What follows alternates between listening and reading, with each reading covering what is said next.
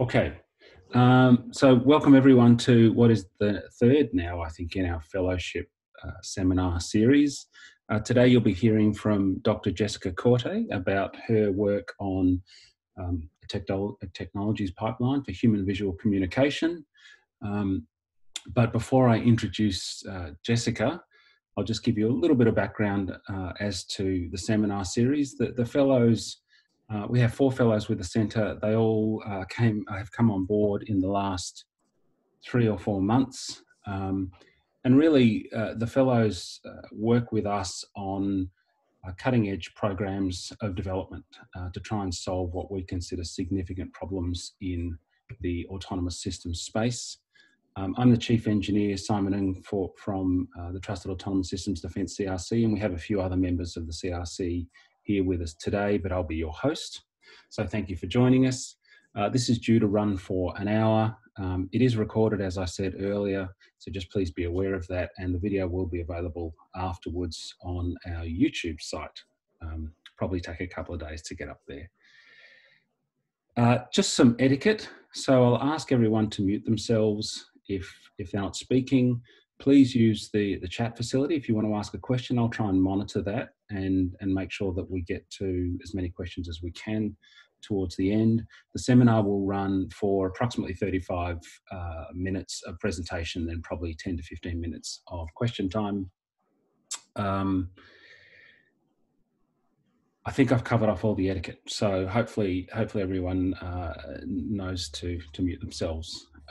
Just a little bit about Jessica before we kick off. She did her Doctor of Philosophy at Griffith University and has a Bachelor of Information Technology with first class honours also from Griffith. Her previous academic roles have included teaching focused and teaching and research programs at Griffith College, Griffith University, and now of course at the University of Queensland. And she's also a qualified Auslan 1 and 2, Auslan 1 and 2 through Deaf Services Queensland, and you'll understand a bit about why that's so relevant today as Jessica speaks to us. She's an affiliate member of the Centre of Excellence for the Dynamics of Language and is clearly passionate about how technology can be used to improve people's lives. Interestingly and perhaps impressively, Jessica is also one of 4 finalists for the Rising Star Technology Award, which is a category in the Women in Technology Awards for 2020. So if you would like to go and see those awards announced virtually on the 9th of October, I think it is, you can register at wit.org.au and hopefully Jessica will be announced as a winner.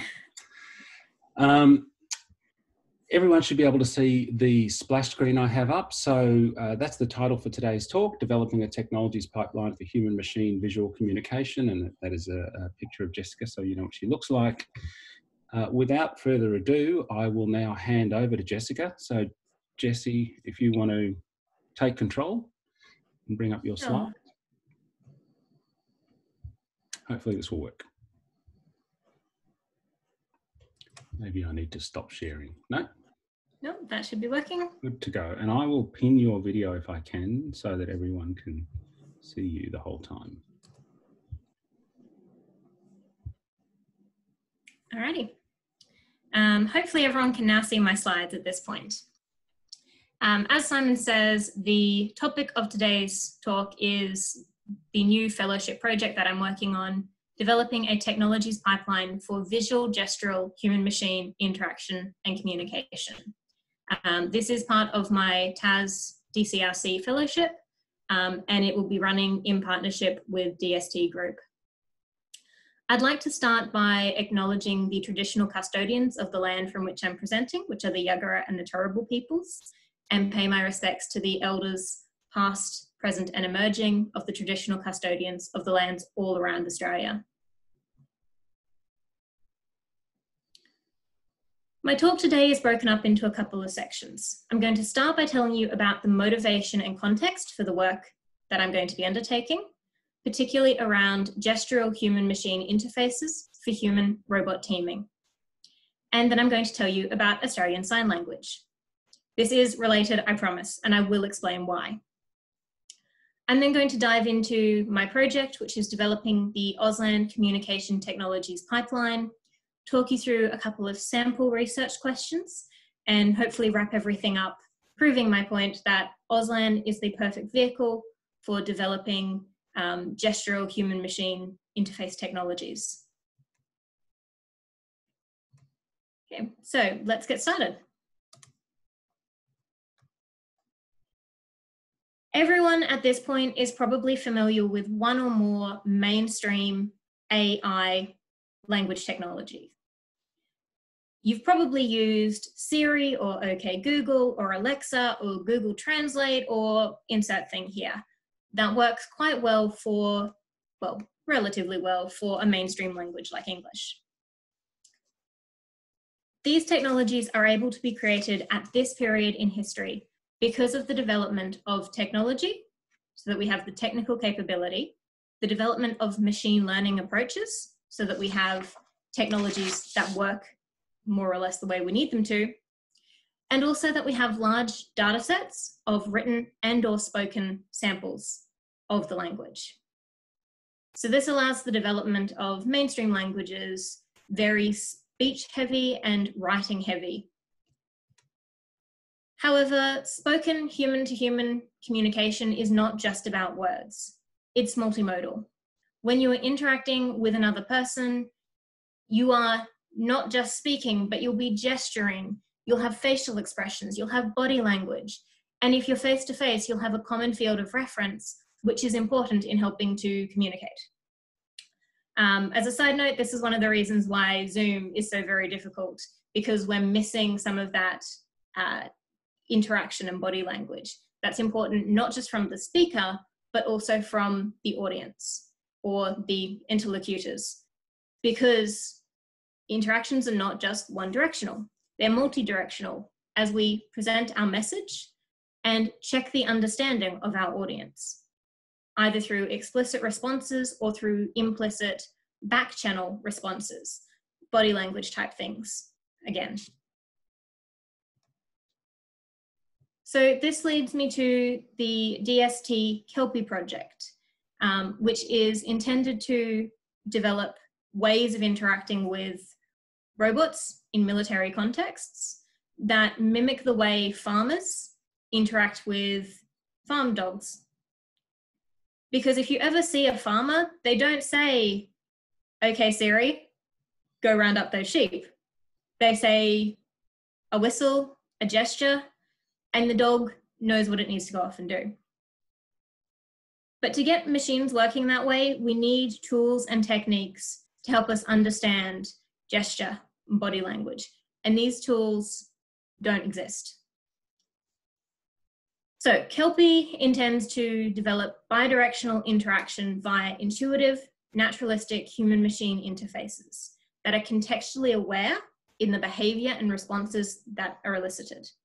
And the point of Kelpie is not to replace soldiers, but to augment them, and not to restrict soldiers to very specific, exact behaviors, which is what a lot of technologies we see try to do, but to enable naturalistic, realistic interactions with technology. So we are talking gestural human-machine interaction. There are a couple of requirements for gestural human-machine interaction that need to be addressed. The ones that are known and definite are things like needing to have standardized gestures that map to a particular reaction or response. In order to get this right, you need to be able to cope with the fact that humans vary the way they produce gestures. So between individual people, you will get different people who produce the same gesture in slightly different ways. But you'll also find that you have one individual person produces the same gesture differently in different scenarios, especially if you're in, say, a high stress situation like an operational environment. This means that we need a level of robustness in gesture recognition that we haven't seen in any technology so far. But it can also have some security advantages if we can perhaps tap into the individual way of producing a gesture as sort of a way of mapping an interface to them. We need, obviously, a way of encoding gestures and understanding them. We need robust gesture recognition. And I've touched on some of this, but there's not just person-to-person and instance-to-instance variation, but the need to deal with visually noisy environments, potentially semi-occluded or not direct signs and gestures. Someone's perhaps a bit side-on. And as we've said, variation in gesture production. Now, these are, the fairly standard. If you think about gesture recognition, these are the things we know we definitely need. But the things that would help to make any gesture recognition system better, more robust, more usable, are going to be the inclusion of things like non-standardized gestures, being able to approximate gestures from incomplete information, having multiple input modalities, whether that's, all gestures, visual and haptic, or some combination of gesture and body language and speech. And of course, longer term, being able to encode more than just gestures.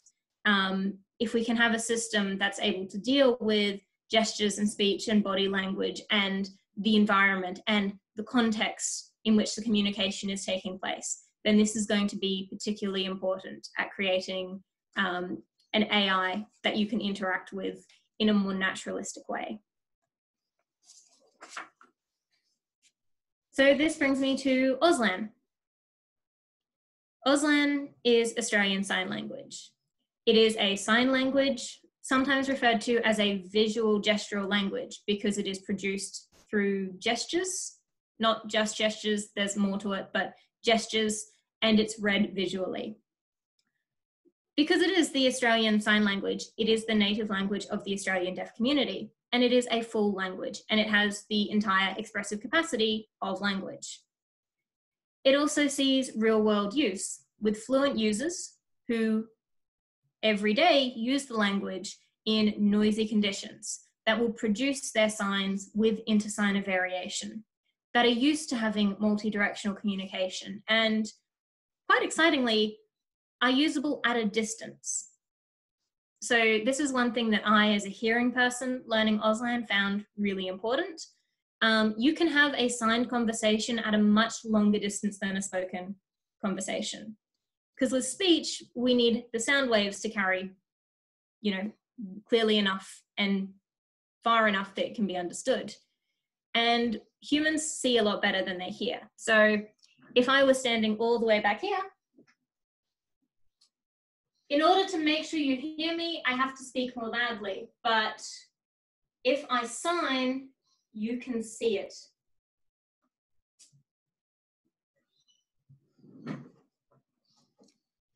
Now, signing, as I've said, is not just about gestures, it's multi-channel.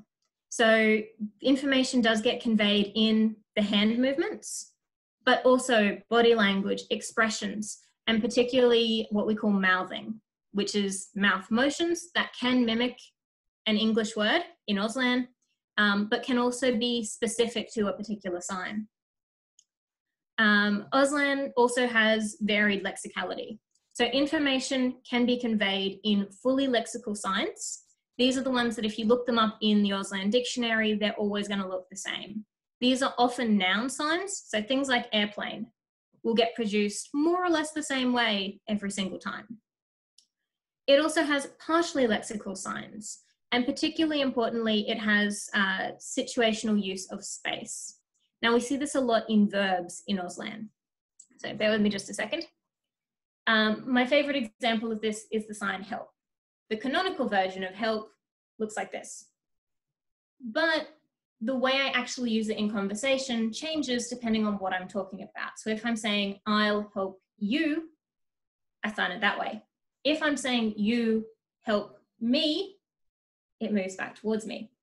But I can also have different referents in space. So if we're having a conversation, and I've already told you about my sister, and I've located them in space here, and my friend, and I've located them in space here, then I can talk about my sister helps my friend. And the use of space here, even though the components of the sign are very similar, altered the meaning of it.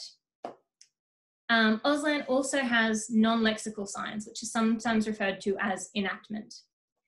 These are signs that are not standardized. You won't find them in a dictionary, but they're really important in conveying information, and to a human, they make a lot of sense. And again, my favorite example is a guy who was talking about living out back and the fact that you have to look inside your shoes for spiders in the morning. And he, in the middle of this conversation, you know, looking in the shoes for spiders, and did this. Not a standard sign, but to the human communicating with him, you know 100% that he's just picked up a boot and shaken it out to get rid of the spiders.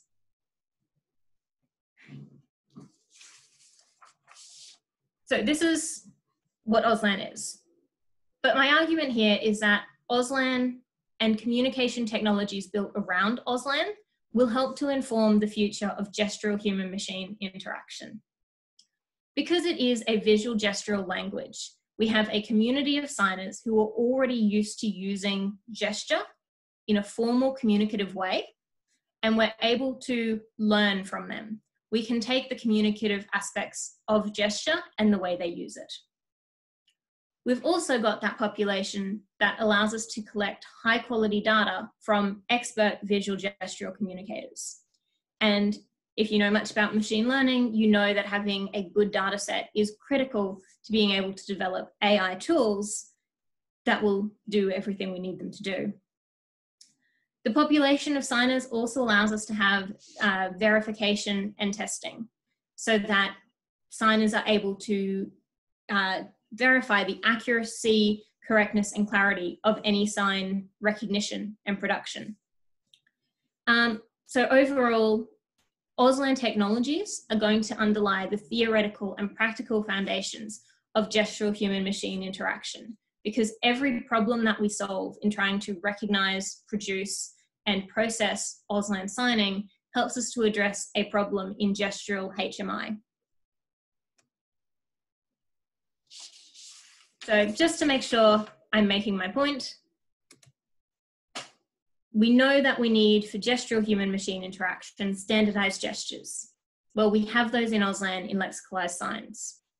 We know that there's variation in gesture production. So we have a population of native signers, so we can collect data with realistic variation inside it.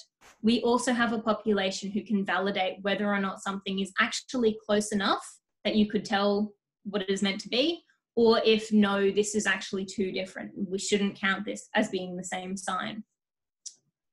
In terms of encoding the data, well, linguists have got there first. Linguists have identified elements of signs that they refer to as hand shape, orientation, location, movement, and expression, which is better off defined as non-manual features, but that doesn't make a fancy acronym. And we need robust gesture recognition.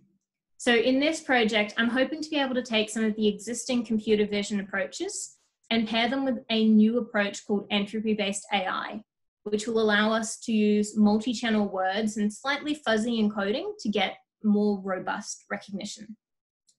Now, I'm not going to spend a lot of time in this talk defining entropy-based AI. If you came along to Dr. Andrew Back's talk 2 months ago now, he went into a lot of detail on it. But I do have some slides later on in the presentation where I'll explain what I mean by some of these terms and how I'm going to be using them.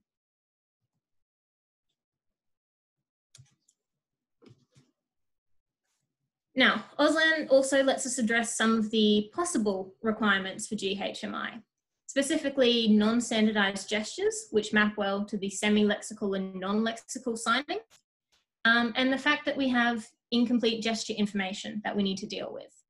So here I'm hoping that we can draw from some of the techniques of language and conversation modeling, again, pairing them with entropy-based AI, so that we can deal with our sign language words in reduced modalities, and look for inconsistencies between modalities to still give us a best guess of what is that sign that you actually just said. Of course, Auslan doesn't address everything, and I am leaving as future questions things like multiple input modalities and encoding more than gesture at this point in time. So, on to my project. I plan to develop the Auslan Communication Technologies Pipeline, which is going to be a modular system that enables Auslan-in, Auslan-out interactions. The plan is that the 3 modules should interface so that module 1, recognition, is able to recognize Auslan signs. Module 2, the processing module, is able to provide the functionality based on that input, generate a response, and then the production module will generate an Auslan response.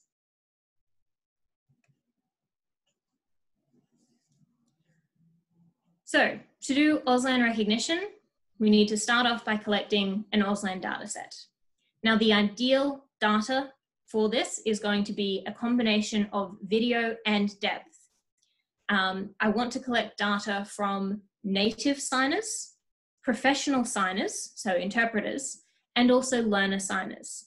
Now, the core of the data set, the gold standard, is going to be native sign produced by native signers.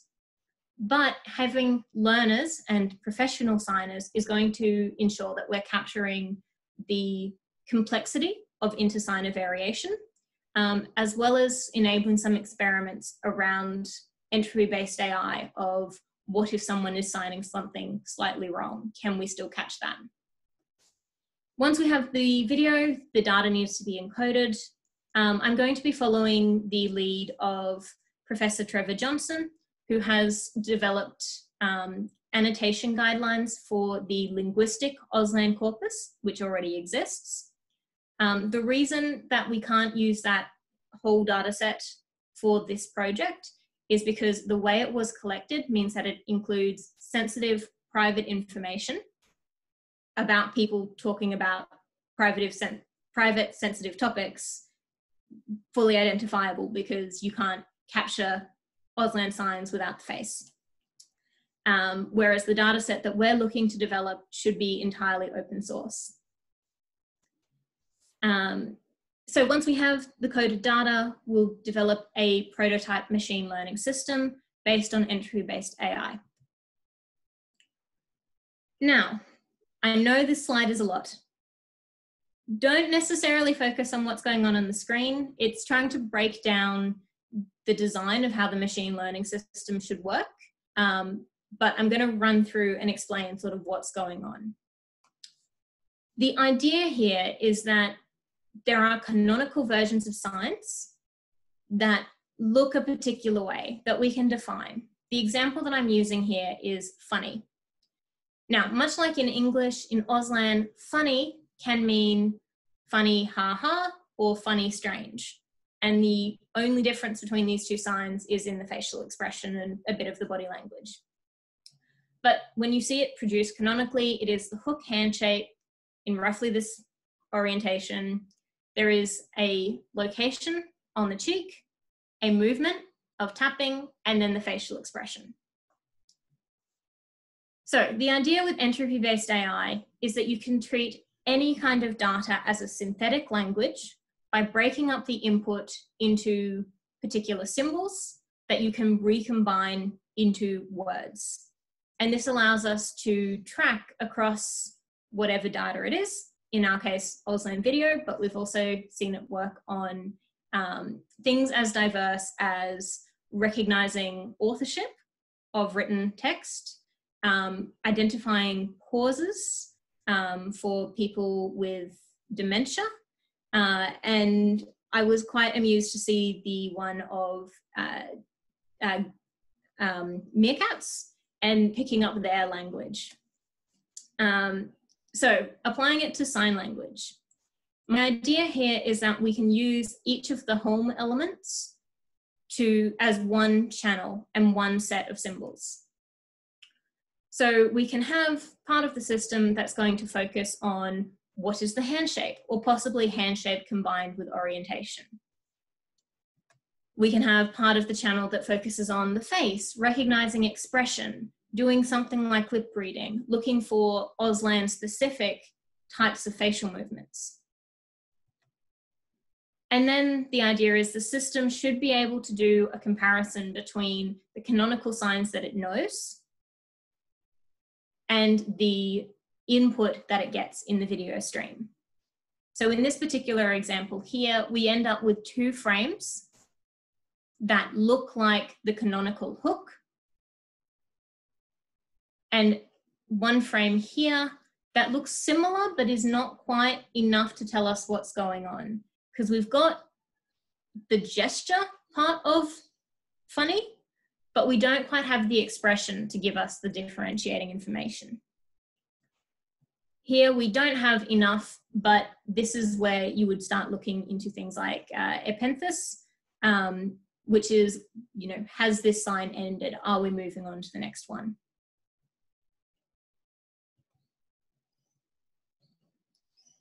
So stage 2 of this project involves module production. So if you're Auslan production. So if you remember the modules, we had started with recognition, then processing, then production. So we're sort of starting with a bit of a sandwich and jumping to processing at the end. So with the Auslan production phase, I really want to work with the deaf community and DST to figure out what are the right requirements for sign production. There's a few different approaches that we could use here. Things like having animations, sign elements, like video segments that you can chop together, or using generative adversarial networks to try and create video on the fly. So it's going to be important to work with both DST and the deaf community to make sure the approach that we choose is respectful, appropriate, and also clear. This then allows us to create a prototype production system that's able to take as input the kind of encoding that we'll be getting from our recognition system to produce output. The third module is Auslan processing. This one again is going to require a lot of consultation with the deaf community and DST to figure out exactly what this looks like. There's a few different options. The one I'd really like to explore, and I'm hoping will be the most acceptable to both DST and the Australian deaf community, is a basically Siri for sign language, but prototype version, so that we're seeing the way that you would interact with a human machine gestural interface.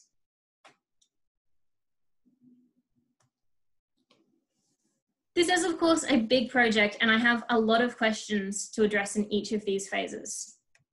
If people do want to go into more detail with these questions, I do have some extra slides for them at the end, but I wanted to highlight a couple of questions for each phase that I think is really important. So for Auslan recognition, we're trying to solve problems like how can entry-based AI methods support accuracy and trustworthiness of sign classification, especially considering intersigner variability? How can AI techniques like incremental learning, zero-shot learning, or other similar paradigms allow for extensibility of Auslan recognition? In terms of production, we need to examine what are the key issues to be addressed in virtual sign production. How can signs with varying degrees of lexicalization be encoded for production? What probabilistic encoding framework or symbolization can be used for capturing natural expressions, emotions, and body movements and other similar features? For processing, we're going to have to examine how well can existing natural language processing approaches be converted to work with sign language processing? Can the use of a video dataset reduce the need for a written notation in sign language processing? And how can an Auslan processing system utilize less lexicalized sign communication? So, to conclude, Auslan is representative of the types of communication which could be required in human-robot teaming. The gesture-based communication between soldiers and robots needs both the theoretical and practical foundations from visual-gestural languages such as Auslan, which formalize communication through gesture and movement. This project is working in collaboration with the DST Kelpie project. We're still in negotiations over the exact terms and conditions of the CRA, but I'm expecting that we're going to be developing the technologies together.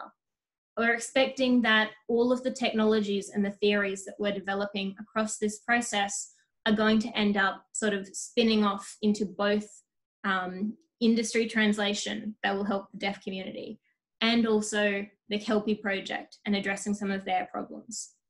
So a good example of this is intersigner variation.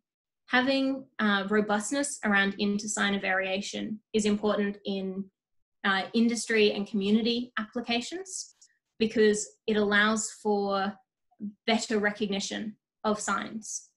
To the Kelpie project, it becomes incredibly important around, as we've discussed, security, because if we can tell the difference between different people signing, then we might be able to recognize whether or not someone is authorized to sign a command to a robot.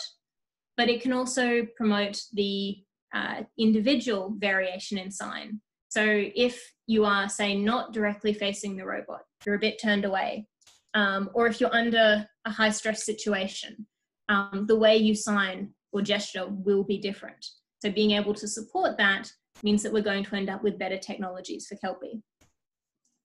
There is an intention for joint publications, and we've actually already had our first publication at the ECCV SLRTP workshop.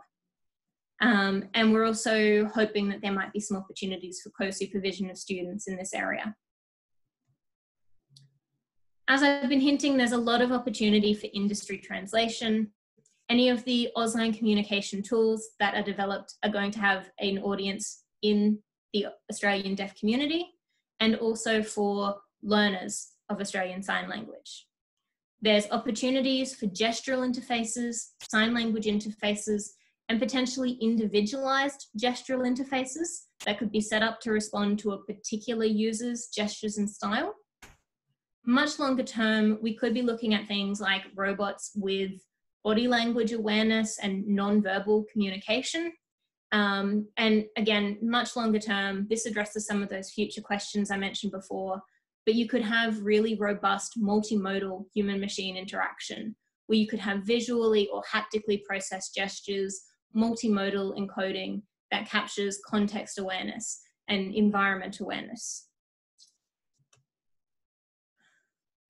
So at this point, I'd like to thank you all for your time. Thank you for listening. Huge thanks go to all of the project mentors and Dr. Gabby Hodge, who have given feedback and comments that have helped to shape this over the time. At this point, we'd like to open up the floor to questions. Thanks very much, Jessica. That was really, really interesting. And I think, you know, central to your program of work is this notion of naturalistic interactions with robots, which is ultimately where we want to go if we want to treat robotic systems as teammates and not as objects that we just merely control. So a really important piece of work.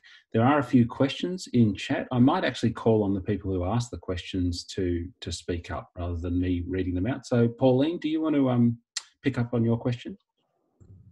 Yeah, sure. I'm happy to jump in.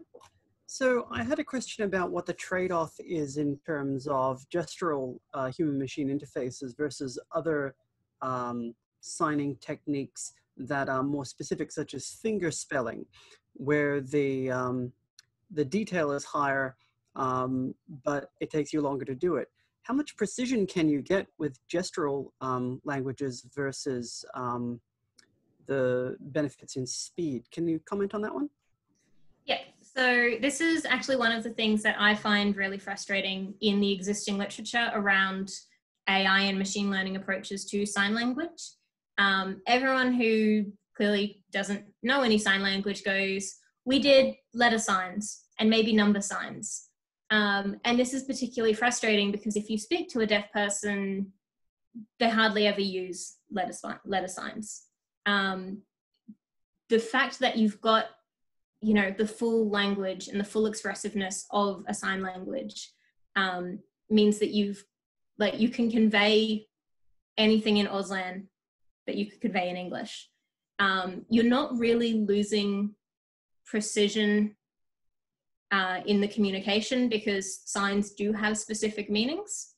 From the AI perspective, where things get a bit more interesting is once you get into the semi-lexical and non-lexical gestures that are still have, in the case of semi-lexical gestures, still have set meanings, but get modified. In the case of non-lexical, that don't have a set meaning, but definitely mean something in the context of the conversation. Does that sort of, I'm aware I took a little bit of a sidestep there, but does that kind of help answer the question? A little bit. I mean, the example that that I might give is if I wanted something put in a particular place, is it going to take me to explain exactly where on the table to put it in terms of signing, versus if I was to basically spell it out. As an encoding system, the more precise one's encoding is, the more symbols it requires to convey it.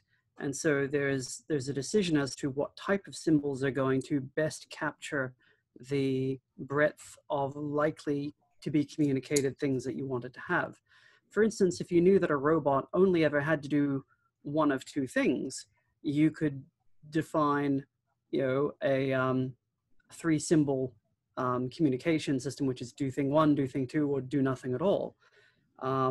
When you go from something like fingerspelling, where it's encoded as basically written language but spelled out, to something which is gestural, how do your symbols span the space in terms of precision? Because you're going to have more gestures, presumably, to get more accurate definitions of individual points in the space of all possible meanings, if that makes sense. Yep. So I'm actually going to jump on the example you gave of like, I want to tell my robot to put something in a specific place on a table. Auslan is actually going to be better at this than English in some ways, because the way you would gesture or sign that, you would sign out the space. So you would say, this is the tabletop, see the orange cup is there, see, the white, the white box is over here. I want you to put it down, the orange cup here, put it beside the orange cup. So we're able to sort of map out in the signing space what the destination space should look like and convey in that way, this is the behavior we want to see. There's a really interesting connection to that in terms of pointing and how humans infer the meaning of pointing. So that's really useful. Thank you. Thanks, Pauline. I probably need to move on. Yeah. Mel, I think that's Mel Ralph. I'm not quite sure. It just says Mel, but Mel Ralph. It is Mel Ralph. Thanks. Yeah. So sorry. Go. You had a couple. That's my poor naming. Yeah, a couple of questions, Jess. Really good presentation. Thank you.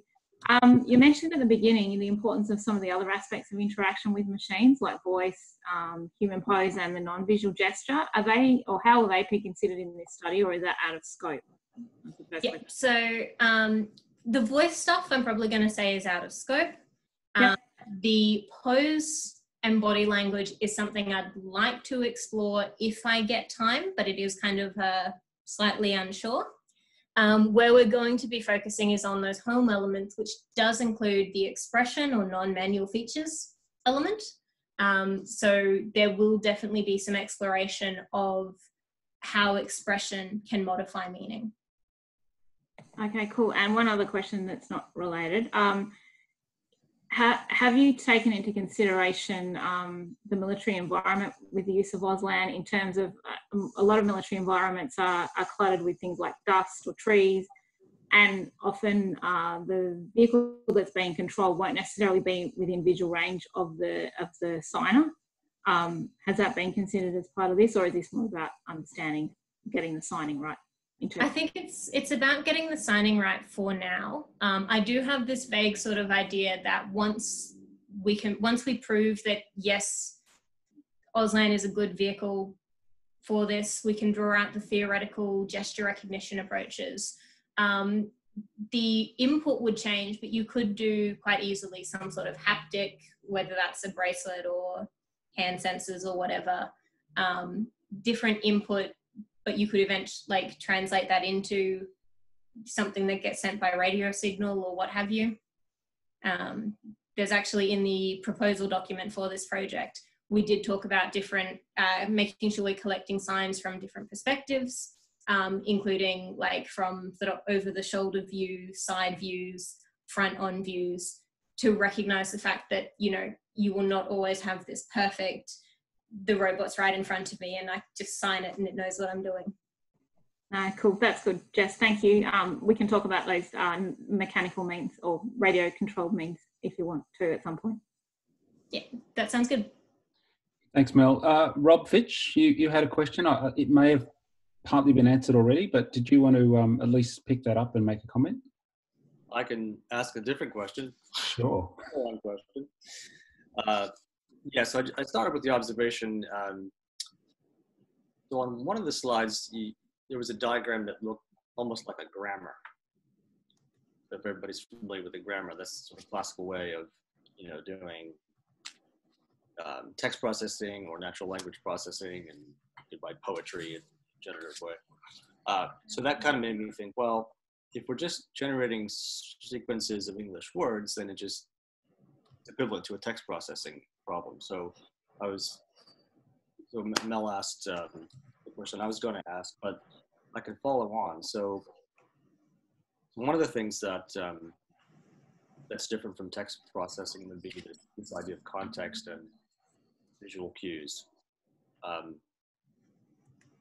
So if you go back to that idea of a grammar, so is your approach to sort of, augment what would ordinarily be just sort of a text grammar with these other modalities, so sort of, visual indications or, symbols that are coming from, from something other than the sign itself? So I'm not quite sure which diagram you meant. I've jumped to this one because if we're starting to talk about grammars and context, to my mind, this falls into the Auslan processing sphere. Yeah, the one that said entropy-based AI was the title. These ones? Yeah. Okay. So could you perhaps go over the question again? Yeah. So now maybe I was leaping a little bit ahead with thinking it was a grammar, but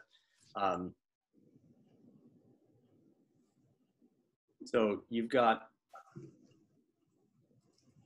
a set of like possible interpretations of a string of signs, and you're evaluating those with some entropy-based method. And if it was simply, one sign maps to an English word, then then you could just use a grammar, like established thing. So then the question is, what are your thoughts on integrating the elements of sign language that would be in addition to text processing, and those could include the idea of when you said, you could point to something or, kind of ground a symbol by sort of gesturing in relation to an object in the scene. So, if you want to say table, you sort of make a sign that says this table. So you're sort of creating a new symbol there. Are you thinking of that? Are you thinking of integrating those sorts of modalities into the traditional grammar-based approaches for understanding text?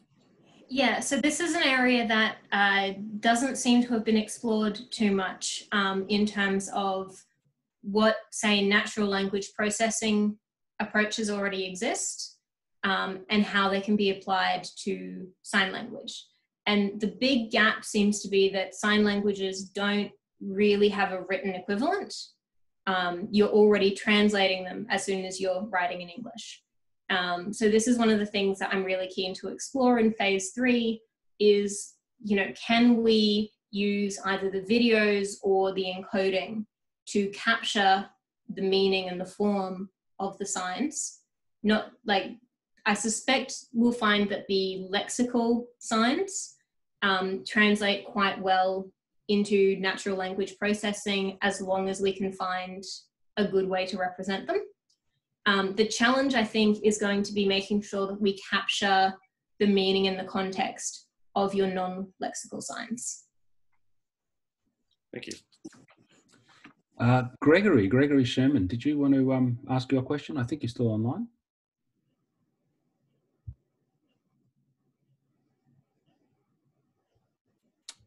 Perhaps not. Gregory's muted or perhaps having audio trouble. I might repeat his question for him, if that's okay, Jessica. So Gregory makes the point that he's actually partly deaf. So this obviously has direct relevance to him. He said, I'm wondering if there are large enough collections of various gestures as data sets that deal with conflicting signals. Okay, it doesn't look like he's here, but I'm assuming they mean conflicting signals as in gesture and speech at the same time. Hi, Jessica. Guy Galash. I can probably clarify that a little bit. Yep. Having sat in many, many meetings with Greg Sherman. Yeah, so Greg is probably, my suspicion he's referring to gestures that are not, it's not clear whether it's one gesture or another gesture. Where you have a gesture that's halfway in between, and how you decide which gesture that is. So if you think of in terms of label data sets, you know, things like the MNIST recognition of characters and so on, you get some pretty funky looking characters, you know, letters and numbers that are very hard even for a human to decide what they are. So to get around that, you have very large data sets. And so this question's come up a lot of times in the work that we've been doing. So I'll let you answer that. I think I probably could, but I'll let you answer that one. So this is part of the reason that I'm wanting to collect data from learner signers, because the thought here is learner signers will do a lot of things close to correct, but not 100%. I believe someone told me that statistically speaking, learner signers will produce signs, but get the handshapes wrong. So instead of signing funny, they might say funny or something like that. So the idea here with the entry-based AI stuff is that once we've got the system up and running, it should be robust enough that if we're seeing a sign, you know, not funny, but signed like this, that we can judge from the, you know, that's not actually a sign, but it's similar to these signs. Based on the context of what we've been talking about, you know, we were just talking about jokes. They probably mean funny, or something like that. So that's what's exciting about the entry-based AI approach, because it's got this sort of multi-channel thing going on.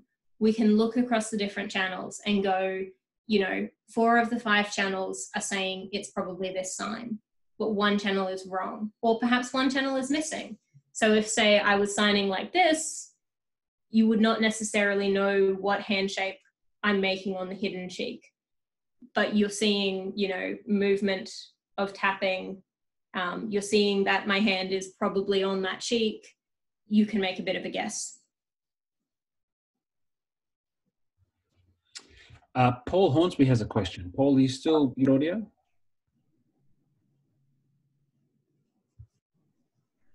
Maybe Paul doesn't have audio. Yeah, no, I have. Can you hear me okay? Yep, go ahead. Yeah, Jessica, excellent presentation. I you know, with my military hat on, I can see a lot of applications in ground, littoral, and maritime operations. One of the key ones I've got is we're developing some very advanced optical laser and hyperspectral, multispectral systems that go into unmanned, unmanned aerial vehicles normally, that can recognize very small gestures. I mean, they can do facial recognition, but that's another subject, at quite some range. This is, Auslan's obviously deliberate. So how could, I mean,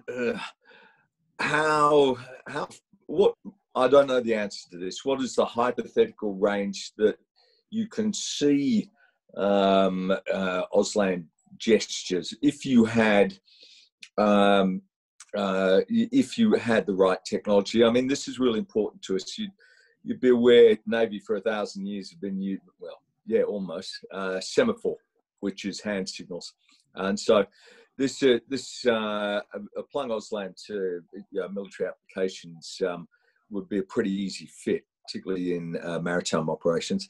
I'll just leave that out there as to how you do raise a point that if you're turned, or one way or another, you may miss something, and obviously that needs to go into the AI as to, you know, what did I miss in that? Yeah, was the cheek tapped or not? Your comments. I don't know the answer as to how far you can. Yeah, I know roughly the answer how you can do biometrics, but whether you're being deliberate, that is certainly worthy of exploring. Anyway, yeah, where's my mute button? Yeah. So that one, I feel like that one comes down to whatever the sensing technology you're using, whatever range it's capable of. With obviously some caveats of you're going to do better, you know, side on if you're up close. For something behind, you almost need to have the like over the shoulder or a body cam or something. But there's definitely some movements that you could detect from the behind. Right. Okay. I mean, obviously we use, you know, sign language, yeah, military sign language is used a lot in special ops and close and ground ops.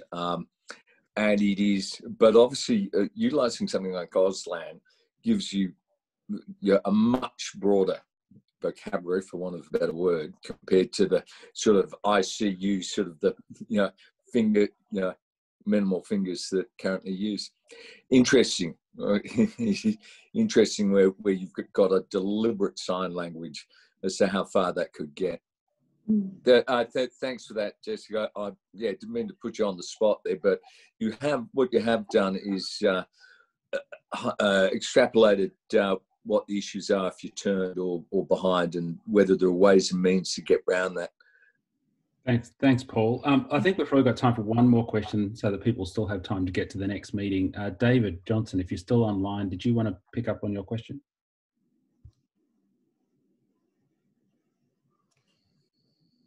David Johnson appears to be online, but maybe muted. He raises the issue of interoperability. So he asked, first of all, how does Auslan compare to other sign languages in terms of expressiveness? And then secondly asks, what would the impact be on interoperability if you had to interact with another nation's robotic systems, for example? Okay, so in terms of expressiveness, not being a linguist, so like caveat there, my understanding is all national sign languages are similar levels of expressive. There are some, I have heard some things from linguists working with smaller sign languages, community sign languages, or like ones that tend to spring up in isolated villages around one deaf person, start off less expressive, but rather quickly evolve to a full expressiveness because humans like communicating. Having the tools to convey something fully is really important. And so we see languages sort of evolve towards that. In terms of interoperability, so it depends on how much everyone buys into using their national sign language. I can say from a linguistic development perspective, Australian Sign Language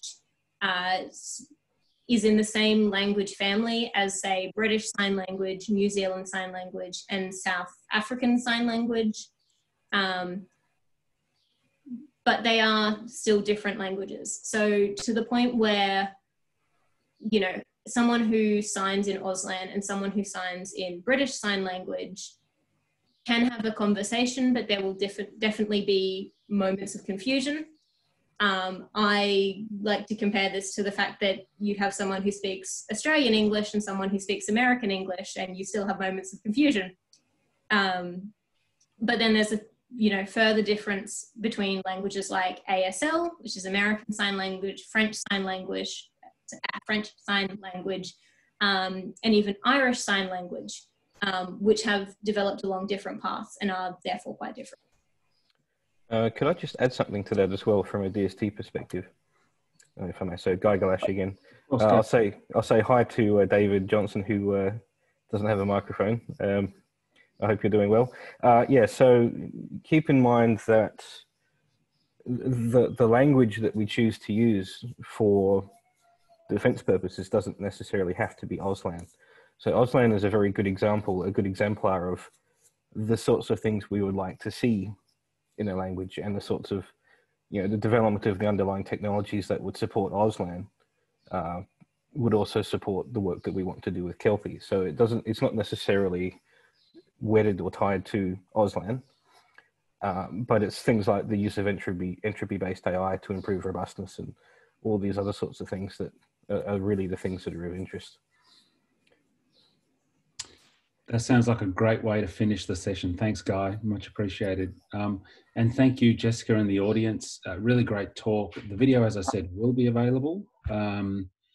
And just a reminder to everyone, there is a seminar next month on the 30th of October by Dr. Beth Cardio, who's actually going to be talking about how you might deal with open world problems, which most people in AI know is the bugbear of all AI systems. So register for that. The link's in the chat. And with that, unless you wanted to say anything in closing, Jessica, I'll close it up. Did you want to say anything? Thanks, everyone. Okay. Thank you, everybody. You have a good day, and we'll see you next time.